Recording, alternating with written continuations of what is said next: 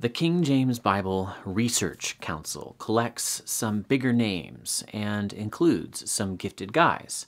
They are an excellent representative of mainstream IFB, Independent Fundamental Baptist, King James Onlyism. And they just had their most recent annual conference. I've tried to listen to or skim most of their addresses over the years at these conferences. In this conference, they gave more attention than I've ever seen to the readability of the King James. Most addresses were still related to textual criticism, as usual, an issue I prefer not to discuss at this time, so I will set that issue aside. These brothers, it appears, have started listening a little bit to my work on King James readability, and they are a good harbinger of the kinds of counter-arguments I think we'll continue to hear for a long, long time. Paul tells Timothy to correct his opponents with gentleness. God may perhaps grant them repentance, leading to a knowledge of the truth. I've puzzled over this passage because there are points at which it appears Paul is talking about opponents within the church, and there are points in this little passage at which it seems like he's talking about non-Christians. But either way, patiently enduring evil and correcting opponents with gentleness are commanded. So I'm going to do that, even when, as you'll see, one of these brothers, and I do regard them all as brothers, kind of goes after me personally. But I'm going to end up with some good news, some surprising admissions about King James readability from these dedicated defenders of the King James. Let's jump right in. I honestly forget the name of this speaker on the screen here. I will know some and not others, and for that I apologize. I want their ideas and not their identities to be the focus anyway. Let's talk to Dr. Zeiner about this conference and some of the issues which you are hearing us deal with these 2 days. And he was telling me some things about how the enemies of the KJBRC paint us with a broad brush. Sometimes they try to lump us in with those of Peter Ruckman, Gail Ripplinger, and so on. If you've not, go watch Dr. Gary Mann's message on why translations are not inspired from 7 years ago. It is well worth your time. So we see. Okay, I want to express agreement here first off, even though this technically wasn't about readability. This group does sincerely wish to reject Ruckmanism. They just as frequently invite it in, that is, Ruckmanism, without, I believe, realizing it, because as you'll see, they commonly call the King James perfect. But being unwitting occasional adopters of Ruckmanite ideas is much better than being self-conscious, all-in promoters of those ideas. Let's keep going here. Let me get this playing again. The people that turn from the King James Bible because they don't like what it says, and since the times are changing, they want their Bible to change as well. Okay, we're getting right into it. This is about readability because I am saying I want the King James to be replaced in pulpits. I don't plan to replace it in my own study, or certainly I'm not going to go into anybody else's study and lift it out. But for institutional use, I think the King James has gotten to the point where it's no longer sufficiently intelligible to meet the standard of 1 Corinthians 14. Edification requires intelligibility. So yes, in a sense, he's accurately representing me.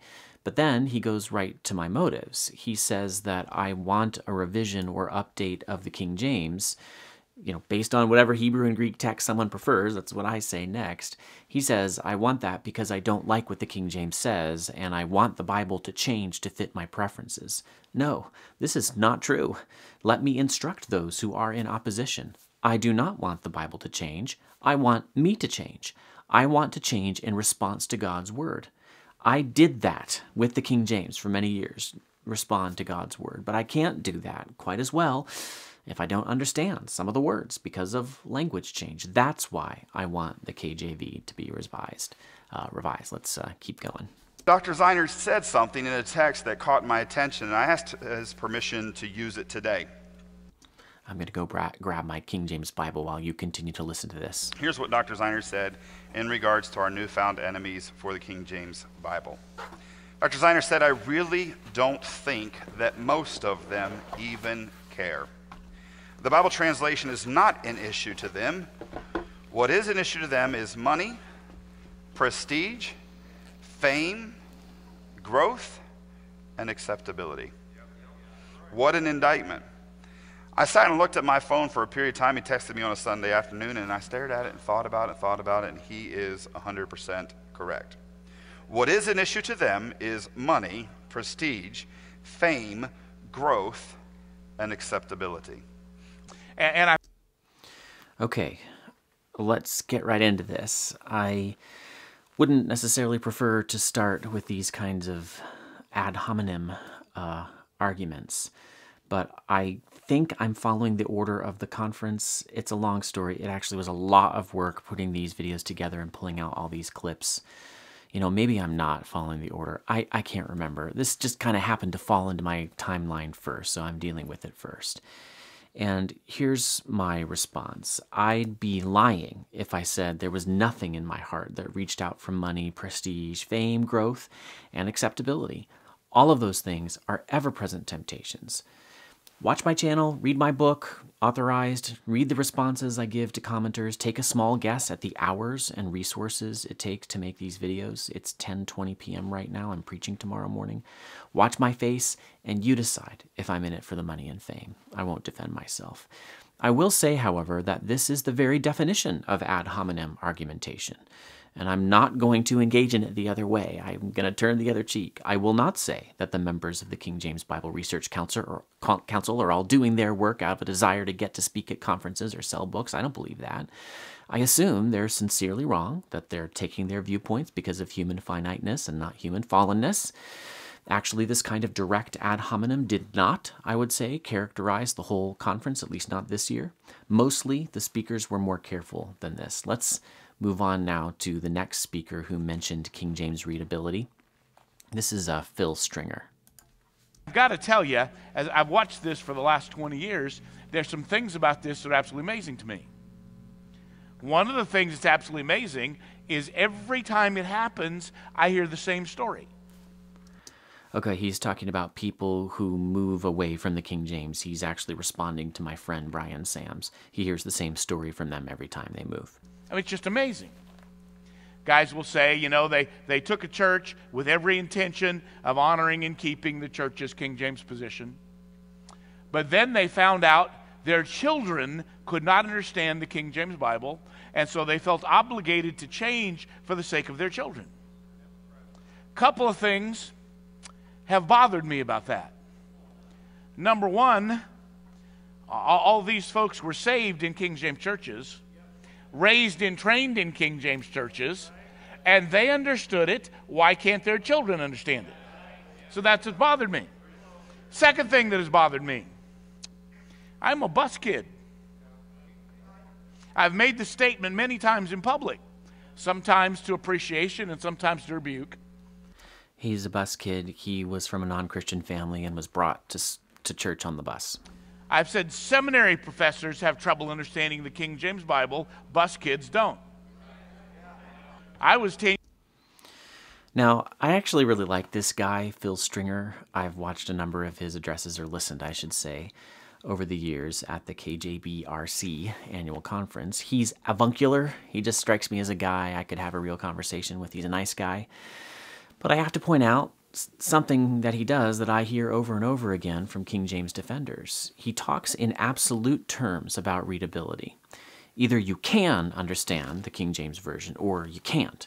Those are the options. There's no room for the more careful case that I make, namely that most people with high school educations can understand most of the King James pretty well, but there are enough individual difficulties due to specific archaisms that it's time for revision. He says that seminary professors have trouble understanding the King James Bible, bus kids don't. I'm a seminary professor. The argument he's making here is that people like my friend and fellow BJU graduate, Brian Sams, used to be able to understand the King James, and like me, I was in a King James-only church. How come it's impossible for us all of a sudden? But we're not saying it's impossible for us to read the King James.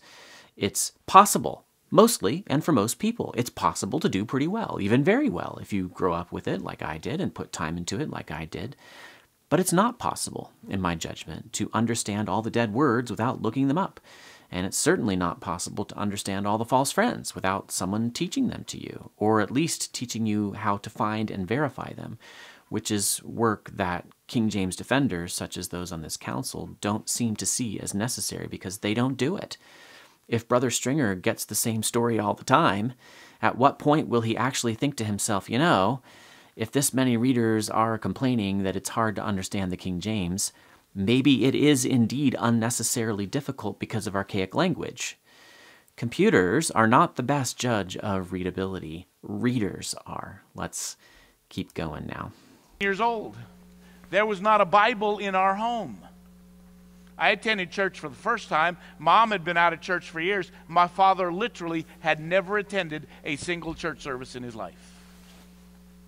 I got to church, got saved, started going to church Sunday morning, Sunday night, midweek service, everything they had. They gave me a King James Bible. I started having daily devotions when I was 10. There were a lot of things I did not understand. Times I asked questions, but it didn't bother me. There were things I didn't understand. That's what I went to church for. That's what I was expecting.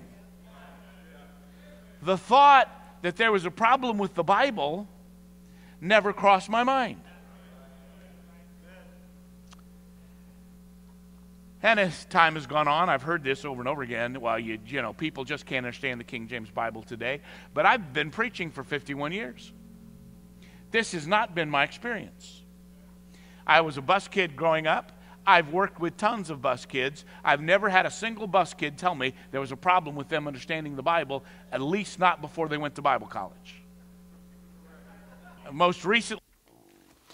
Okay, this is an argument that I hear all the time from King James defenders, that the Bible should be hard to understand. We should expect it. They don't observe any difference, however, between words or passages that are difficult to understand because of the intrinsic difficulty of the concepts, like the Olivet Discourse in Matthew 24-25, a passage I still struggle to understand. Things like that, and places that are difficult to understand because English has changed over time. They don't make a distinction. My problem with exclusive use of the King James is not that God inspired some things in Scripture to be hard to be understood. My problem is that language change makes it so that exclusive King James use throws up unnecessary difficulties beyond and above the things that God already made difficult. He pastored in inner city Chicago. Okay, actually, I gotta say a little something else here. I worked with bus kids too, and I cannot say that I personally have had the experience of a bus kid complaining about the King James. That was just too long ago. I can say that I repeatedly asked the bus kids questions over many years to see if they were understanding what we were having them memorize. And I repeatedly found out that they did not understand very well. Now, this was mostly with the New American Standard Bible. That was the Bible that we used in that weekly bus ministry that I was in for 6 years. On the one hand, I'm here acknowledging that shifting to a modern translation will not make the whole Bible instantly understandable to anybody, let alone an unsaved bus kid. That was mostly what I was dealing with. But what long experience teaching bus kids led me to believe is that the bus kids don't complain about the readability of the translation that they're handed because they're not memorizing in order to understand. They never showed me much evidence over many years that they cared if they understood or not. I'm really sorry to say that. It's actually a very sobering truth for me because I invested a lot of years in this ministry. And they don't therefore realize, these bus kids, that they're misunderstanding. It's just syllables to them most often. In many years working with bus kids, literally hundreds of them, Bible Club, bus, VBS, I can't remember a single time they ever asked me any questions about Bible verses or difficult words. They just repeated the syllables that they heard. And they seemed to be annoyed to be asked about the meaning of these words. So the fact that they never inquire about that meaning should not be taken as testimony that they understood the King James just fine. I have to wonder, do these brothers at the King James Bible Research Council ever ask the bus kids to explain the memory verses that they've just recited? Let's keep going now. For about 6 weeks, and they asked if they could talk with me, and they said, "Pastor, we really like you and we appreciate you, but we just cannot stay in this church." I said, "Why is that?" They said, "You use the King James Bible." I said, "We have a 10-year-old daughter, and we know she won't be able to understand it." We were sitting in their living room. And their daughter immediately spoke up and said, "But Dad, I've learned more about the Bible in the last 6 weeks than in the 3 years we spent at the last church. They didn't use people that you're... So I don't deny at all that some gifted Bible teachers preach from the King James Version. My main mentor did for many years. The series through Ephesians that really changed my life that he preached was all in the King James, and it was fantastic. Give me any day an excellent preacher who preaches from the King James over a poor one who preaches from the ESV or NASB or NIV. But those aren't the only two options. How about an excellent preacher who preaches from a translation that's made into my English? Dealing with without Christian background don't have trouble with this. But pastors' kids who grew up in Christian schools and homeschooled in church have trouble with it. And we're blessed to see a lot of people saved at church in Chicago, and we had this come up over and over again. Never one time did one of these people got saved, non-Christian background, ever tell me they were having trouble understanding the King James Bible. But always somebody from a church they were not saved at would tell them, you shouldn't go to that church because they use the King James Bible and you'll never be able to understand it. Until somebody told them that, it never came up. Finally, I figured out why seminary professors have trouble with the King James Bible, why preachers' kids have trouble with the King James Bible, and bus kids don't. We didn't have anybody to tell us that we couldn't understand it. Of course, they emphasize. You know, that last line was delivered as a laugh line, and he got some laughs. But, you know, that's actually the case I'm trying to make. This is the situation that I would predict as a philologist. It's the situation I experienced as a King James reader. People who don't read other translations will stumble many times over archaic King James wording without realizing that they are stumbling. They won't know that they're actually misunderstanding. That's what a false friend is. Most of my false friends were words I myself read right past without realizing that I was misunderstanding them. New. This is new. This is new. That was old. People can't understand what was old. You understand the first book written advocating the replacement of the King James Bible because it was archaic was written in the 1700s. It's not in print, of course, anymore. People have been saying that about the King James Bible for literally hundreds of years. Oh, but it's new. So this is true. Ben Franklin and Noah Webster, especially the latter, I have a great video, I think it's great, I loved it, on Noah Webster. They made almost exactly the same complaints about the archaisms in King James English that I make. Were they all making this stuff up? When does this argument that Brother Stringer makes, you know, people have been making these complaints for years, when does his argument become an argument against his position rather than for it? These brothers really do talk as if only malign motives could cause someone to complain about archaisms in King James English. What if I sincerely want to understand God's word and I sincerely want others to understand it? What if that is what is driving me? It's new. We want them to have something that's new. When did new become a qualification for ancient words? Oh, but we want it to read like the daily newspaper. Do you really? Seriously? As Dr. Brown has... Okay, this is getting into the next speaker, Brother Ramirez. On Brother Stringer here, he's mixing up different categories. Yes, I actually do want the English of the King James to bear some very distinct similarities to the language of the daily newspaper. If all daily newspapers out there say broom, and not a single one says besom, then our English Bible in Isaiah, 1 or Isaiah 14, should say broom and not besom. If no reporters alive ever use the words so that to mean if only, see 1 Kings 8:25 in your King James, then our Bible translation shouldn't do it either. But of course, the content of the daily newspaper is a mixture of serious stuff and frothy stuff, you know, from wars around the world to pop culture news on Britney Spears. I do indeed expect the Bible to have generally more serious content than frothy stuff. Yes, the Hebrew and Greek words of the Bible are ancient, but no missionary to Indonesia would translate the Bible into ancient Indonesian. And if there were such a thing as ancient English, there really isn't, we shouldn't translate the Bible into that either. We should use, as much as possible, words that people can understand today. As we'll see later in this response video, it's not always possible. The Bible talks about some obscure people, places, and things. Now we do turn to Brother Manny Ramirez, I think I got his name right, who actually has more of substance to say about King James readability than anybody else at the conference, even more than the brother whose job it was to address that subject, Dan Hafley. Ramirez makes a ton of claims in rapid-fire fashion. We're going to slow way down and patiently evaluate those claims. As already mentioned, I'm going to be speaking on the subject of why our church will not transition from the King James Version. This is going to be a response to a podcast, okay? He became the pastor of the church he's pastoring now down in Jacksonville, Florida, back in 2016. It was a 5-year process, and in January of 2021 is when he used a different...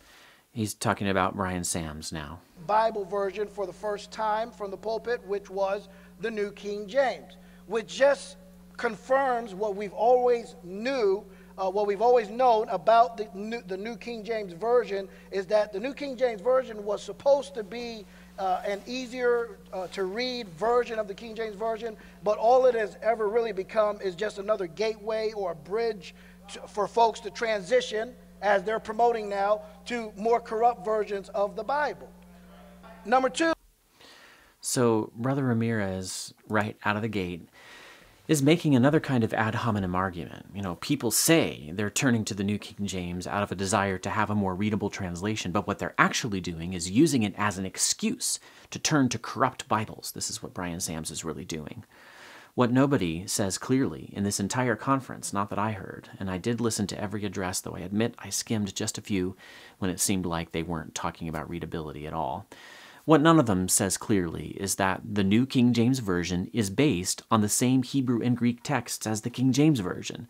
What no one mentions at all is the Modern English Version, which did the same thing and made a more clear effort than the New King James to stick with the translation decisions of the King James translators.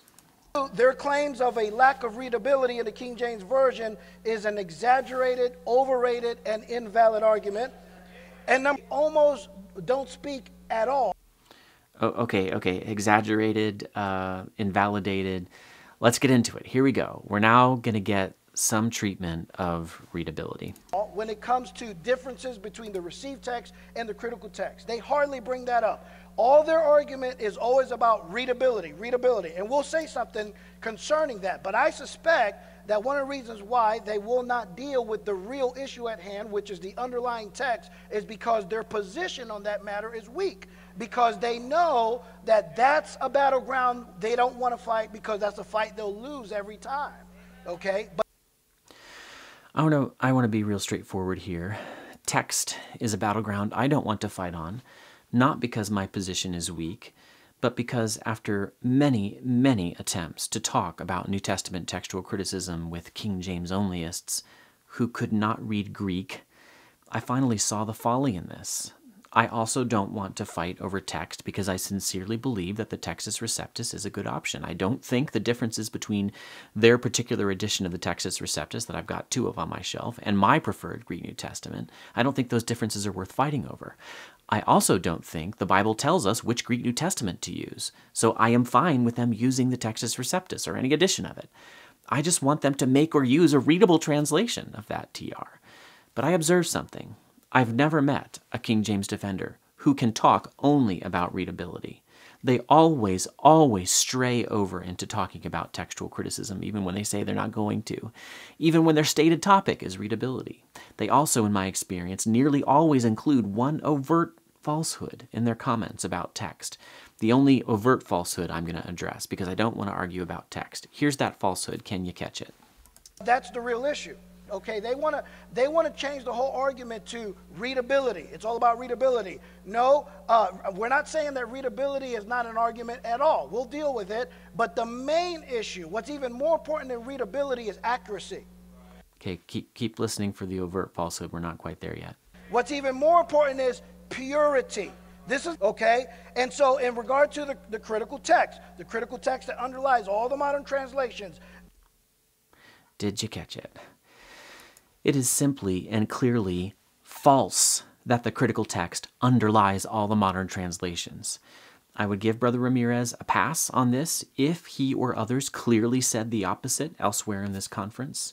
We all make slips of the tongue at times. I still won't even say that he's purposefully lying here. I don't think he is. But he is telling a direct, clear, and significant untruth. One that I have heard repeated over and over from Del Johnson in those Leaven of Fundamentalism videos, right through the speakers at this conference. The critical text does not underlie all modern translations. The big exceptions are the New King James Version and the Modern English Version. I think this untruth gets perpetuated because it seems to make the whole debate simple. Pick the one Bible that's based on the right text, the King James. Del Johnson famously had a whole stack of Bibles on a coffee table next to his pulpit at Pensacola, and only one Bible on the other. He said that all the Bibles on the one side came from a corrupt source, and the King James was the only one that is from the pure source. He pointed to the other coffee table. He had one Bible on it, the King James. I wish I could go back in time and stand up and shout, "What about the New King James?" I wish I could do the same to Brother Ramirez, so I guess I'm doing it now via YouTube as best I can. Why did he say this? Why did he speak this untruth? If you know the issues, you can pick up that Ramirez does seem to know that the New King James is based on the TR, but he doesn't say so. He says the opposite. And he goes on the attack against the New King James big time. And I'm going to do my best now to patiently answer his claims. These are the works of apostates. There's a problem. Okay, now Brian Sam says that the day that he publicly transitioned his church from the King James Version, he started using the New King James from the pulpit. I wish I had the time to do a whole treatment on just the New King James Bible alone, but I'll have to save that for another time. Okay, but he recommended these other translations. And again, I want to make the point that the New King James is being used by these transitioners as a gateway to encourage their people to use something else. But the problem with the New King James, brethren, the New King James is a watered-down version of the King James Bible. For example... Okay, he's going to give examples. He's going to rattle them off. We're going to go through them patiently. Listen. In the New King James, the word Lord is omitted 66 times. That's a lot of times to omit a very important word like Lord. The word God is omitted 51 times in the New King James. The word heaven is omitted 50 times. The word repent, is that an important word? It's omitted 44 times. The word hell is omitted 22 times. The word Jehovah, is that important? It's omitted entirely from the New King James. The word damnation is omitted entirely from the New King James. Okay, the claims come so thick and fast. They come with no context, no explanation, but with a clear, cynical narrative that goes something like this. Once upon a time, the King James was perfectly fine until somebody decided to use a few old words as an excuse to change and weaken the Bible and make money off of it. That's what you hear consistently from these brothers. I expected some of Brother Ramirez's claims here to have some weight to them, nonetheless, but I looked them all up during family TV time, if you must know, and they are misleading at best. He says that Lord is omitted 66 times in the New King James. First off, he's assuming in every one of these examples that the King James is the standard. He does this, again, with all these points. Second, he fails to note that there are passages where the New King James uses Lord and the King James does not. Genesis 6:5 is an example. You can look at that for yourself. Third, one of these instances that he adduces is in 2 Chronicles 17:4, in which the Lord is actually in italics in the King James because it was brought in from the Greek Septuagint and does not appear in the Hebrew. That's why the New King James didn't include it, as best I can tell. Fourth, the vast majority of these instances that he talks about are actually the lowercase word Lord, like master, for which the New King James often uses the word master instead, like in the passage in which Jesus speaks of a faithful and wise servant whom his master made ruler over his household. The King James uses Lord there. I don't know where Brother Ramirez got his statistics, but this is terribly misleading. He also says that God is omitted 51 times. What he doesn't explain is that a full 23 of those times are because of the phrase God forbid, which is not a truly literal translation of the Greek and Hebrew. It's actually in both Testaments. 5 of those times are in the phrase God save the king, which is also not a literal translation of the Hebrew. As the marginal notes in the King James itself show, it's literally "long live the king," which is just what the New King James says. So if you think about it, God forbid, the word God does not appear in the Hebrew or Greek, and so the New King James is doing what these brothers usually say is good, and going more literal. A number of the other times that the New King James quote-unquote omits the word God as compared to the King James are in interpretive renderings like, "Would God that we had died in the land of Egypt." But there again, actually the word God does not occur in the Hebrew. I'm not actually saying that the King James translators made a bad translation, but technically the New King James didn't omit the word God. The King James added it. Do you want me to go on? I could. I swear I could. The New King James does not remove the word God. He also says that heaven is omitted 50 times. I'm just at a loss as to where he's getting this. It's just not true. And even where the New King James does go with a word other than heaven in places where the King James has heaven, it's often because the passage at hand is talking about the sky, like in the phrase, "the fowls of heaven." The New King James uses "the fowl of the air," which is totally accurate, just fine. Because we're not talking about heaven, God's abode, we're talking about the sky. Ramirez leaves the distinct impression that the New King James is trying to mess with the doctrine of heaven. This is a very significant distortion of the truth. I'm assuming again that Brother Ramirez was not being purposefully malicious here, but was just repeating something that he read in more extremist pro-King James literature. Repent is omitted 44 times, he says, in the New King James. It's actually pretty easy in Logos to see the places where the King James has repent and the New King James has something different. What's not so easy is talking through all the many reasons why in various passages the New King James translators did what they did. And I'm just not going to try your patience like that. I myself will have to generalize. But I will give more detail than Brother Ramirez did. This, again, appears to be something that Brother Ramirez didn't actually look at for himself, because the majority of the times where the New King James chose not to use the word repent all had to do with times when the King James says that the Lord himself repented. For example, "And the Lord repented of the evil which he thought to do unto his people." That's Exodus 32:14.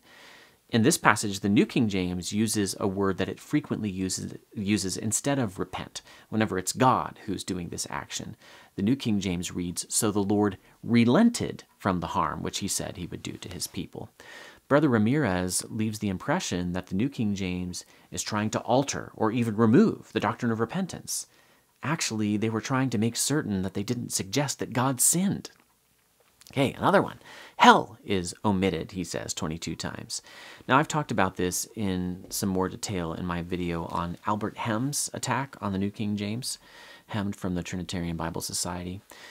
You can go look at that. I'll just observe that the New King James preferred translation of the Greek word Hades is Hades, and this is a reasonable choice. So was hell, but the New King James is not omitting the doctrine of hell. They're trying to communicate accurately what the Spirit inspired. This one is complex. I urge you to go to that other video. Jehovah, let's talk about that one. It's completely gone, he says. This is a word that appears only 7 times in the King James. I did a video on this for Logos, and I won't say that Jehovah was an error or mistake in the King James, but it is itself a tiny bit of a complicated misunderstanding of the Hebrew. In each case, in the New King James, it is utterly clear who the New King James is referring to. They're not taking God out of these passages. They're just not using the odd and disputed word Jehovah to do it. I'm getting weary of explaining these complex matters, to be frank. This one is complex enough that I just have to refer you again to my other video. I'll try to remember to put a link in the show notes. Let's go to damnation. That one's gone too, he says. This word occurs 11 times in the King James. In 8 of those passages, the New King James uses the word condemnation, which is exactly what damnation meant in 1611 and exactly what the Greek says. In 3 other places, they use judgment, which in context means the same thing as condemnation. There's just nothing to complain about here. I just can't imagine that Brother Ramirez actually looked up all these passages himself and carefully compared them with the Hebrew and Greek. Again, it sure seems to me that he read these things somewhere and thought these arguments sounded good, so he repeated them. Okay, but their biggest argument, now here's their biggest argument for why churches need to transition from the King James to a more modern version. It's because of what they call a lack of readability. But I'm here to tell you, brethren, this argument is very exaggerated, very overrated, and even flawed. As a matter of fact, I find it interesting what this author says here, quote, "Isn't it ironic that with the proliferation of all the modern language versions that are supposed to make the Bible more understandable and are supposed to increase readership, that there is such a neglect of serious Bible reading and study and that there is such a profound theological ignorance in the average evangelical Christian as we see today." So we have over 200 versions of the Bible in English. Are people reading the Bible more than ever before? Are people learning more about the Bible than ever before? Okay? At the 9:20 mark of the podcast, the translation transition, Sam's explains a special moment when he was helping his son to with a homework assignment. His son was supposed to read the story of David and Goliath in 1 Samuel 17. And he said that he had to help his son pronounce just about every other word in that chapter, and that was a big problem. So finally his son, whenever he would explain what the word meant, his son would ask him the question, "Well, Dad, if it means that, why didn't it just say that?" And he said from that moment, that was somewhat of an epiphany. From that moment, he decided that he was going to not encourage his children anymore to have to labor with the King James. And so now they're using the ESV. Well, here's the problem, brethren. In all of the new Bibles, all of them, you're going to find words that are going to require explanation. Okay, this is super, super important. This is the linchpin of much of the rest of his argument. You get the easiest to read translation that they're promoting out in the market, and you're still going to find words that you're going to need a dictionary for. Okay? And then I want to know this in Luke 16, okay? The story about the rich man who went to hell. Well, the New King James changes the word hell to Hades. How is that easier to understand? Because how much you want to bet when his son comes to that word Hades in a story that's supposed to be talking about hell, he's going to ask his dad the question, what does that mean? And his dad's going to have to give him some type of an explanation. So the same question could be asked about the New King James, because he's going to have to say, well, you have to understand, Hades can mean hell. Well, Dad, if that's what it means, why doesn't it just say that? You can use the same argument for all of the different Bibles, okay? Let's look at a few more examples. Okay, we're going to go through those examples. I let him talk for quite a while here to give you a more extended flavor of what his argument is. Let's remember back to when he said that the case that the King James is not sufficiently readable is exaggerated. Now, to say it's exaggerated is to acknowledge that there is something to it, and he does acknowledge this, as I showed. But, of course, he turns the tables. You heard him do it. He says that all translations, all modern translations, contain words that require explanation, and this becomes a theme for him. And it's rhetorically effective. I've got to hand it to him. And every once in a while, the King James onlyists almost get me with this argument. There is indeed some truth in it. But then my mind starts whirring and chugging and clanging. You know, the engine up there gets going, and I remember. They're refusing to do two all-important things. They're refusing to count, and they're refusing to categorize. Okay, so the number of readability difficulties in the King James is exaggerated. Well, then how many are there? They never say. Although actually in this conference, one guy actually comes out with a number, and I was totally shocked. We'll get there. But at this point in the conference, he's not saying. Okay, so they don't count. And what categories do these difficult words fall into? They never categorize them. We will notice something about the alleged difficulties in the New King James, the one that he's about to give. A great many of them are proper nouns. They're not difficult or obscure or archaic words so much as they are difficult or obscure or foreign things. No serious conservative, such as I take myself to be, is arguing that we should replace the word sheep in the Bible with an animal that tribes people in the Amazon are familiar with, when we translate the Bible for them. A sheep is a difficult, obscure, or foreign thing to the Yanomami people of the Amazon that Jim Elliot died trying to reach.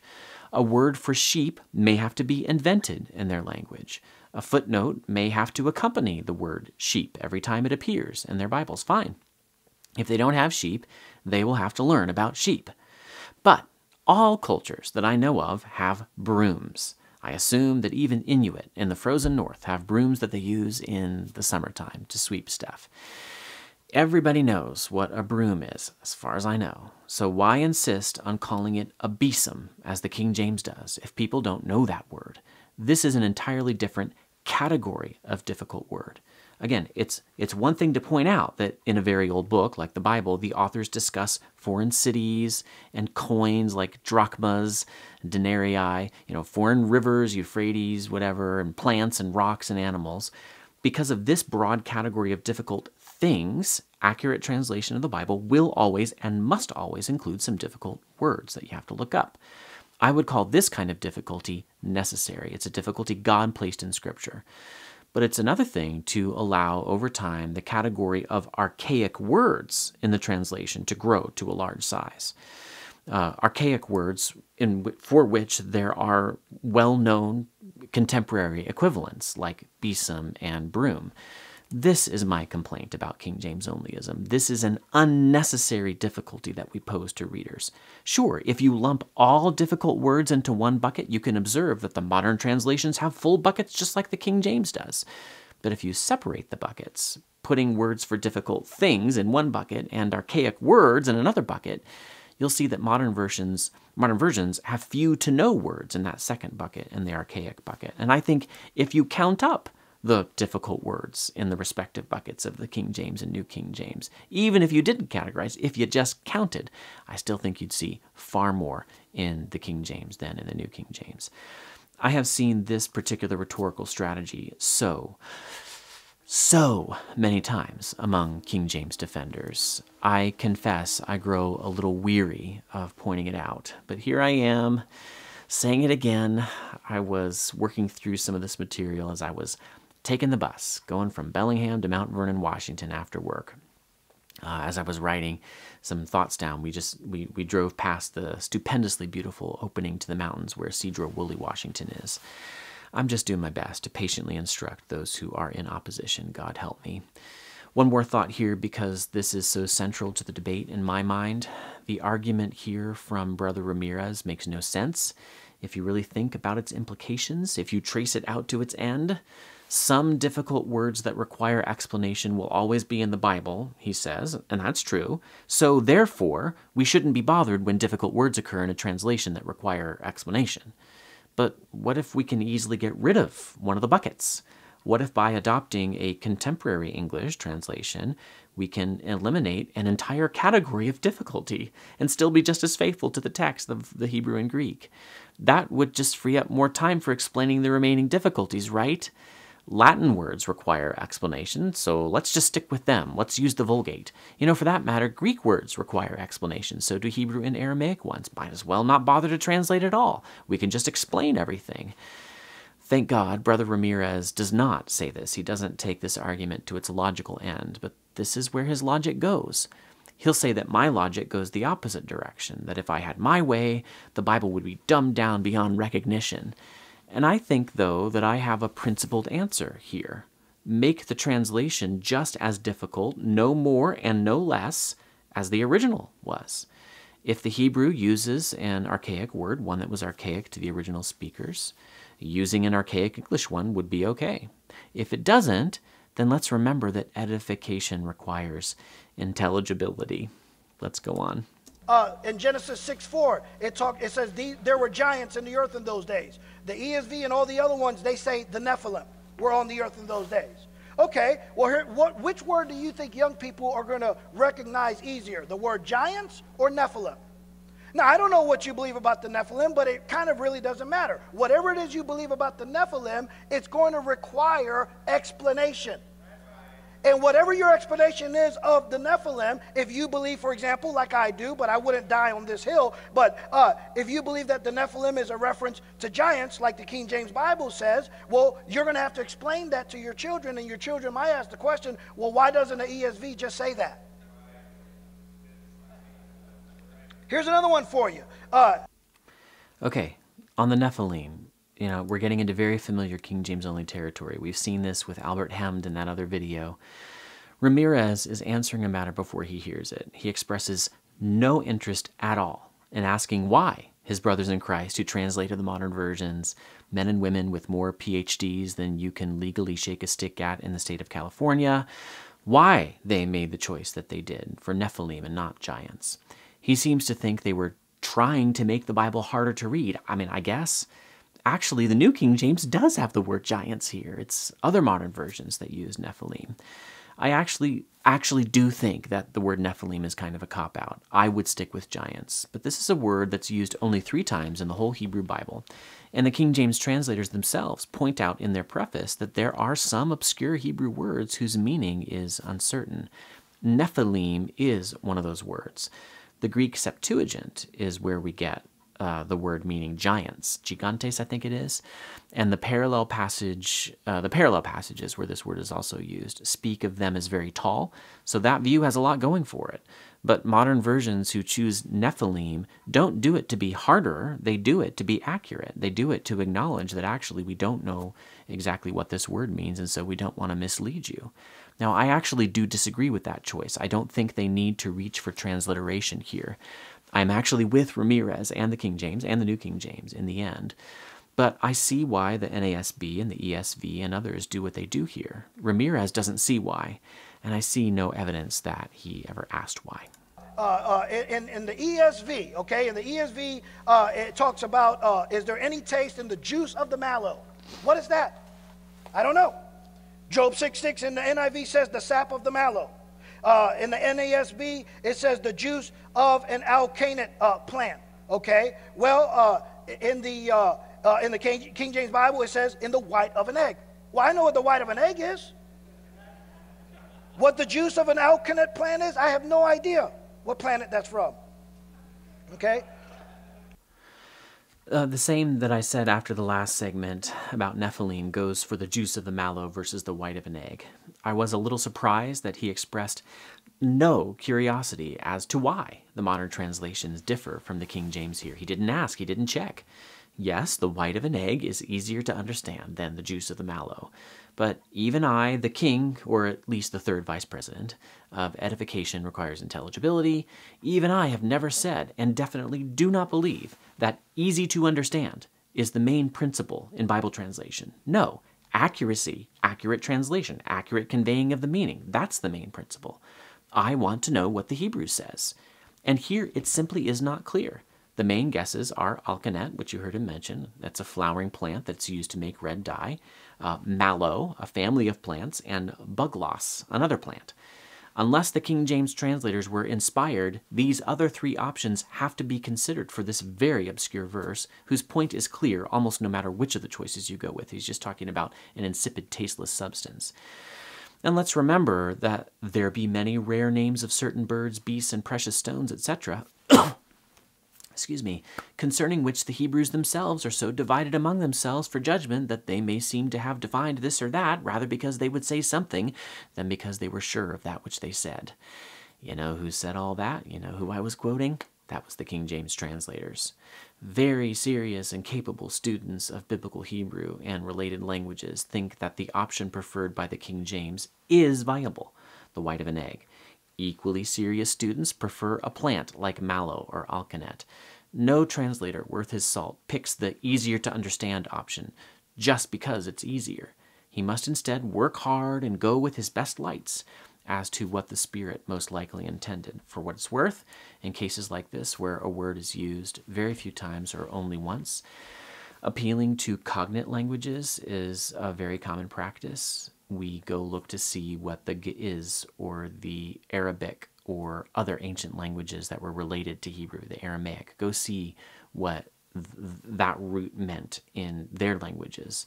And I think that's what's going on here. It's just very difficult, but this is the situation that God gave us. It's going to require explanation. Which of these 2 words are children or young people in your congregation going to recognize easier? The word pride or insolence? Well, don't you understand? The word insolence means pride. Well, why doesn't it just say that in the ESV? On pride versus insolence, that's Proverbs 13:10.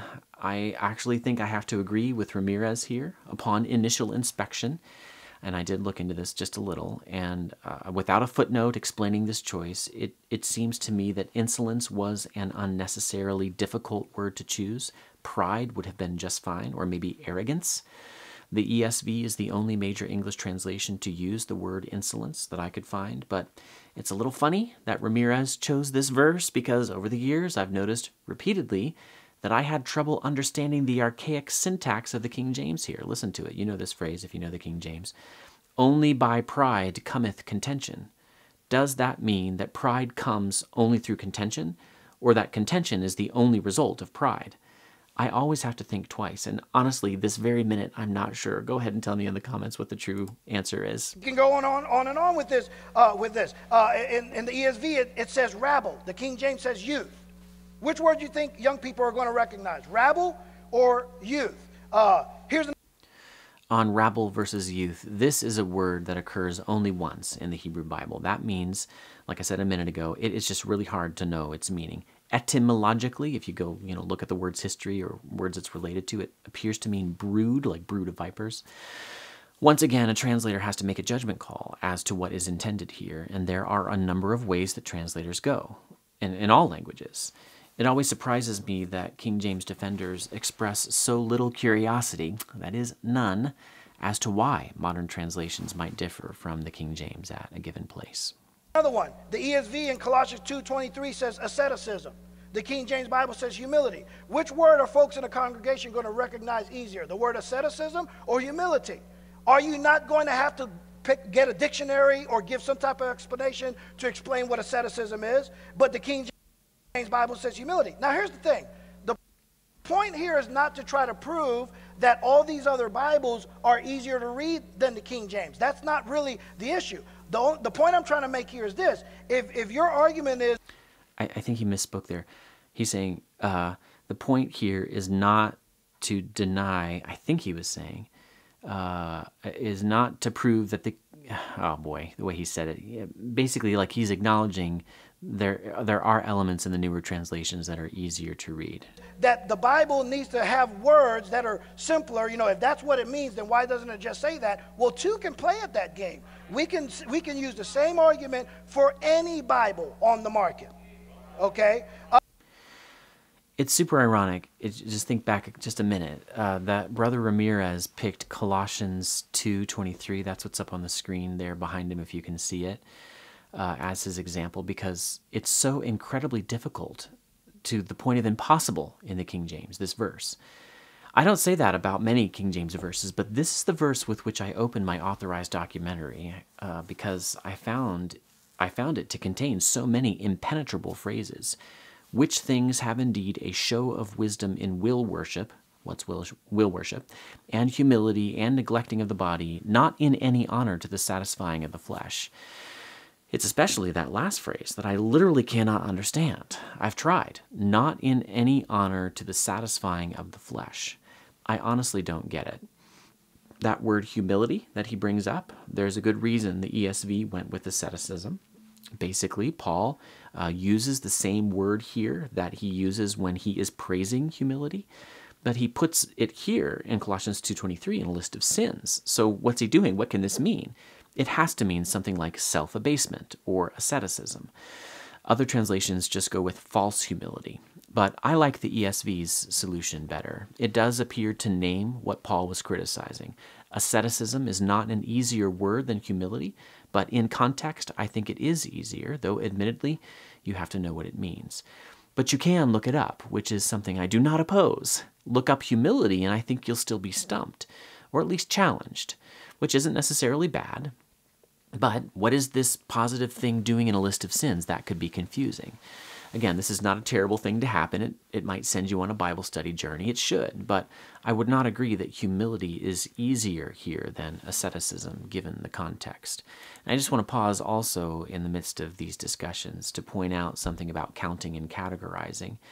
He does show a number of places where the individual word used in a given modern version is, on the surface of it, more difficult than the corresponding word in the King James. But I've never, ever, ever, ever, ever seen a King James defender do the opposite.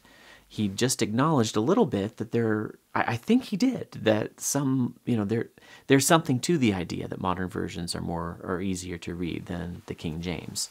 So show us those places, and then count them.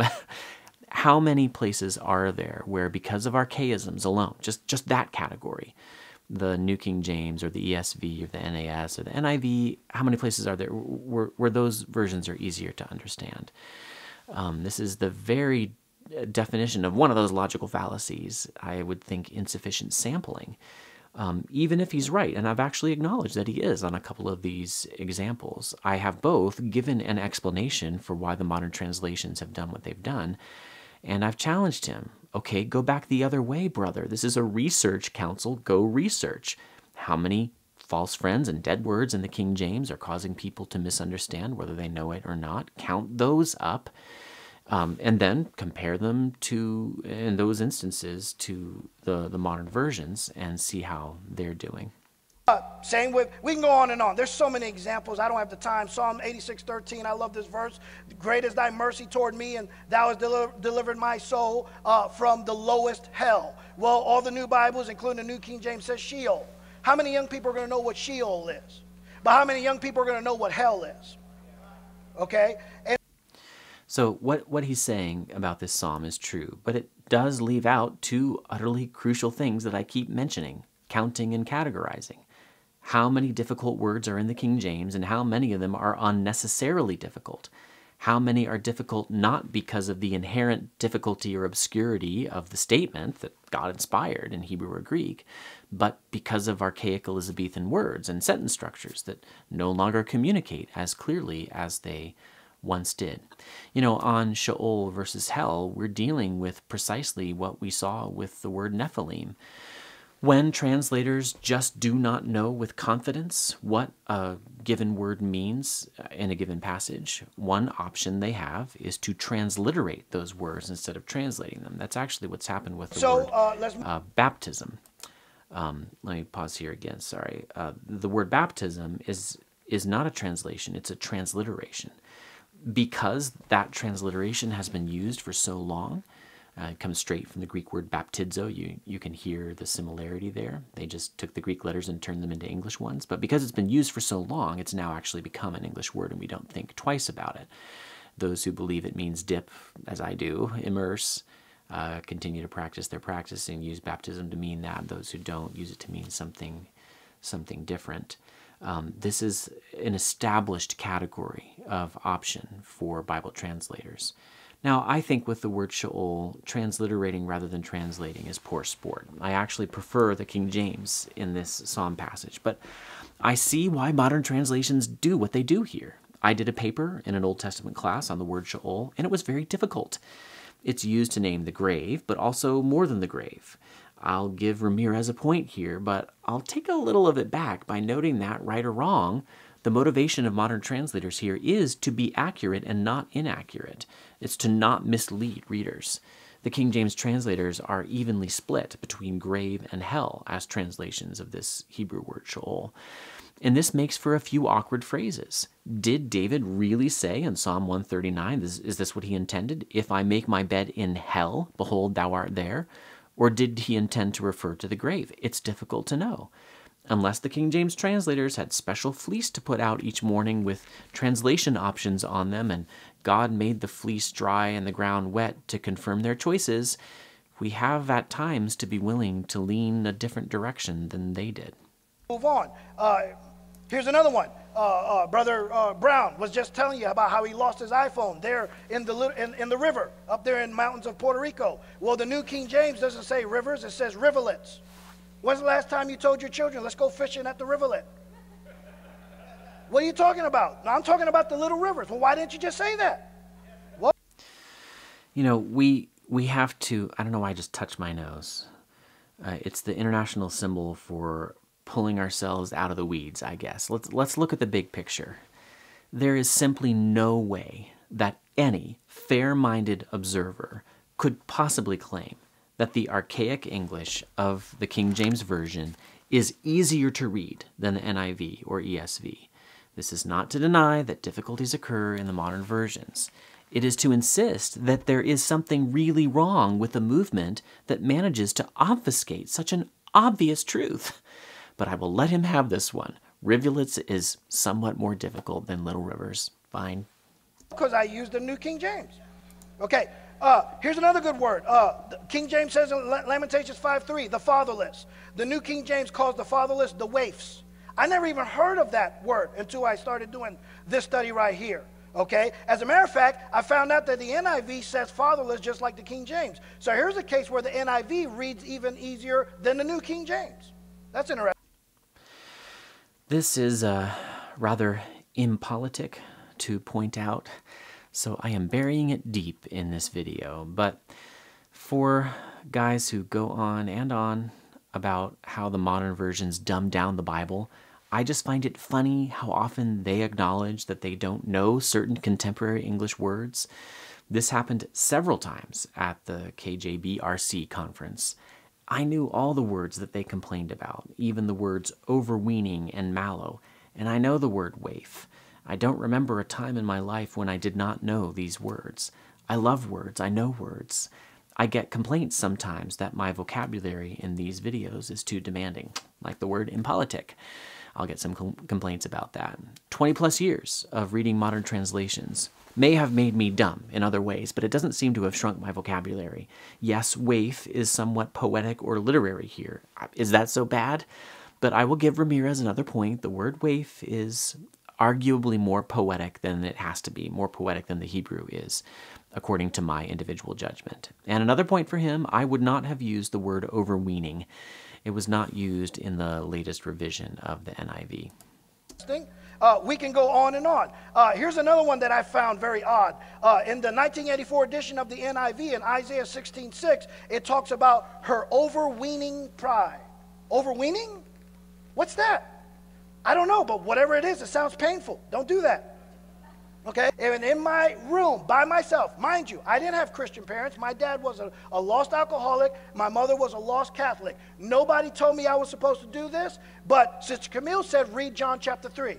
I read John chapter 3 out of a King James Bible, and that night, by myself, just me and the Holy Ghost in my bedroom, I got on my knees before God and called on the Lord and begged him to save me, and he saved me that night. Through reading a King James Bible, and I was only 10 years old.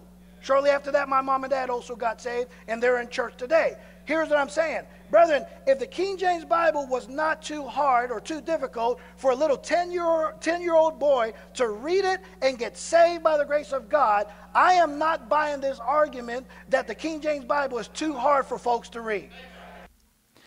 He got a lot of amens out of that, and that is a great story.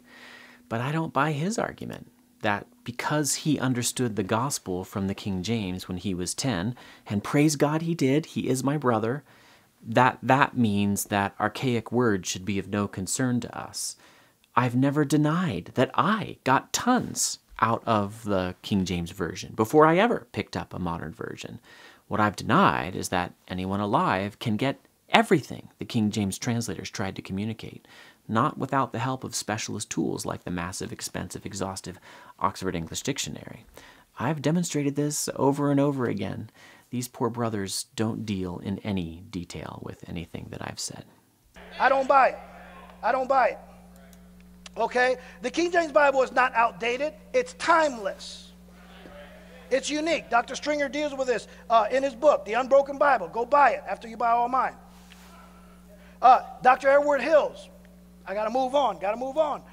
The English of the King James Version. Quote by Dr. Edward Hill says, the English of the King James Version is not the English of the early 17th century. To be exact, it's not a type of English that was ever spoken anywhere. It is biblical English, which was not used on ordinary occasions, even by the translators who produced the King James Version. Even in their use of thee, of, and thou, the translators were not following 17th century English usage, but biblical usage, for at the time these translators were doing their works, these singular forms had already been replaced by the plural you in polite conversations. So when folks tell you that they don't like the King James because the wording in it is archaic, the word archaic is incorrect. That's not the right description, my brethren. The English of the King James Bible is not outdated English. The English of the King James Bible is a style of English that was never used by any man on the street in any era of time. It was strictly a literary style. Again, get Dr. Stringer's book, and he explains this in his book. But the English used in the King James Bible was strictly a literary style. Think about it. By the time the King James translators embarked upon their work in 1604, there were other good Bible, Texas Receptus-based English Bibles available. Most folks were using the Geneva Bible for a good 50 years or so, and were attached to it emotionally, okay? There was also the Tyndale translation on the lesser scale, the ones that the Catholic Church didn't get to and burn off, okay? But there were other Bibles. So when the King James translators came together, they said, we need to do something that will make our Bible unique because there are other good Bibles available. What's going to set our Bible apart? Well, there are several things that sets it apart, but one of the things that sets the King James Bible apart is the style of English that it was used. It is not a style that anyone spoke in any era of time. It was strictly a literary style that presents elegance, okay? Sort of like the style that was used in the Shakespearean plays. A.T. Robertson, who was not a King James only man, even he recognized this in his book, A Grammar of the Greek New Testament. He said, quote, no one today speaks the English of the authorized version, or ever did for that, or ever did for that matter, for though like Shakespeare, it is the pure Anglo-Saxon, yet unlike Shakespeare, it reproduces to a remarkable extent the spirit and language of the Bible. Okay, so it's inaccurate. Brethren, the King James Bible English is not archaic. It's timeless, okay? It's unique. The King James translators were not concerned with easiness. Their concern was accuracy and purity. Their goal was to honor the sacredness of God's holy words with the most majestic form of English available, which they accomplished, okay? I like what a missionary said online. His name is Steve Donnelly, a missionary to the Yukon. He said, quote, we lift people up to the word, not lower the word down to them. This push to dumb down reading standards rather than raise the standard, or at least maintain the standard, is hurting our young people. It's not helping them. Dr. Jones continues to say. Okay, I let you hear a big chunk of his argument here, and I have to acknowledge I have not read Phil Stringer's book on this topic. I was not familiar with its existence. But neither have they listened to my video on biblical English, and actually nothing that he just said about biblical English is new to me. Some of the quotes I hadn't actually heard. I heard the Hills quote, but you know, of course, he had a quote from a missionary friend or something. I haven't heard that. But the arguments, you know, that it's timeless, that it's biblical English, those I've definitely heard and dealt with, and they didn't answer my arguments. You can go watch my video on biblical English. It's actually one of my earlier videos. Briefly, there is some truth in this, you know, argument about biblical English. The King James does tend to stick pretty literally close to the Hebrew and Greek, even with idioms and other figures of speech. You know, even with the frequent use of the word "and" at the beginning of clauses in, you know, the Hebrew Bible in the Old Testament, or even with what sounds in our English like unnecessary redundancies, like "he answered and said." You know, we never say that, but the King James does, because the Greek does. But here again, we're failing to categorize. The fact is that plenty of literal modern versions do this sort of thing too, producing what I call some Greeklish. And there are all sorts of undeniable archaisms that you have to consider, too, in the King James. It just can't be an accident that over and over again in my 50 False Friends in the King James series, which is now up past 70 examples, with plenty more on the way, by the way, I look up words in the Oxford English Dictionary, and the relevant sense, the one that's used in the King James, is marked obsolete. I won't say that anyone in the world is entirely objective, but I will say that it strains credulity to think that enemies of the King James Bible have snuck into the Oxford English Dictionary offices and labeled some senses of certain English words as obsolete. The whole idea of biblical what has happened English... in the past? Sorry about that. The whole idea of biblical English I think... I want to say the word dodge. Again, I just don't like to say that word as if this is purposeful. But let me say this. It doesn't end run around what you can't not know when you look up word after word after word in the King James and find that responsible lexicographers have marked them as archaic or obsolete. It just cannot be that this is timeless and that actually everybody who speaks anything called English should always be able to understand it if they're well educated enough. No, language just doesn't work like that. There's no such thing as timeless English or timeless any language, timeless French, timeless Russian. All language, any language, can be dated to a time and usually located in a place. That's why those New York Times, graphs that show where do people say soda, where do they say pop, that's why they can be so accurate in predicting where people are from. It's really pretty amazing. This is the way language works.